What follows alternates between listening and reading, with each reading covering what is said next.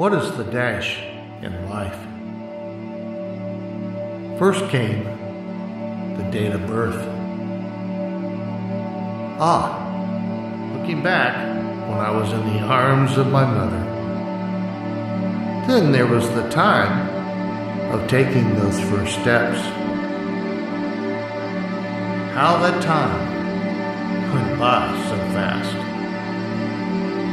The dash refers to the dash between a person's date of birth and the date of death on the card at the funeral home, in the newspaper, and posted on the internet. Also can be found on the tombstone if there's a burial marker. This little dash, it looks so small and is less than a blink of an eye.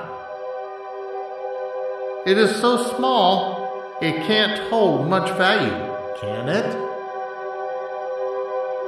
The dash can be found in many places, but its greatest place is in between the birth date and the day of your last breath here on Mother Earth.